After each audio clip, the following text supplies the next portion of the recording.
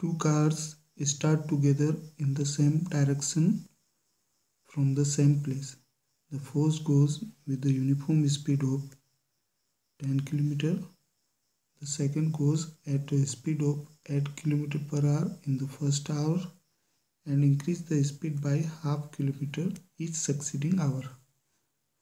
After how many hours will the second car overtake the first if both go non-stop?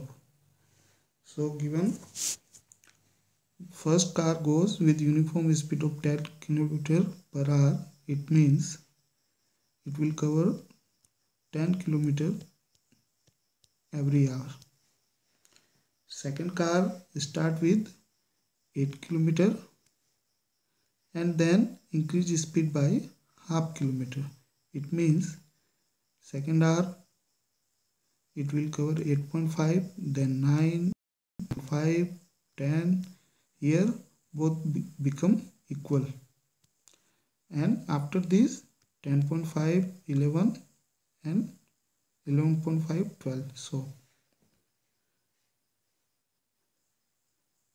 in first 4 hours, second car cover 2 km less, then 1.5 km less, 1 km less and 0.5 km less than first car.